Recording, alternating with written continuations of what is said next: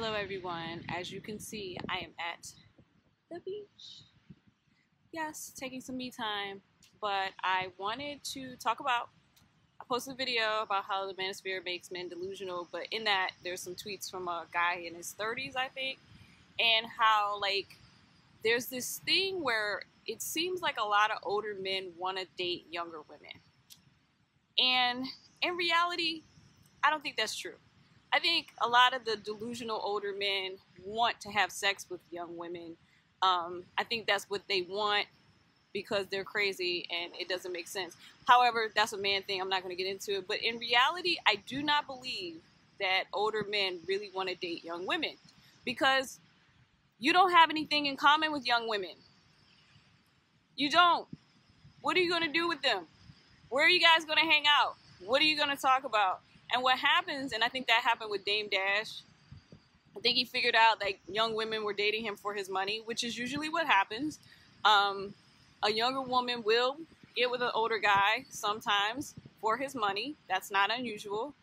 Just look at, Mia from the Real Housewives of Potomac. They're getting divorced now. He's like 30-something years older than her. He started dating her when she was in her 20s.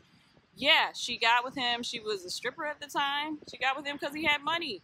Now that she's gotten older, she doesn't want to be with him. And he doesn't really have anything in common with her either.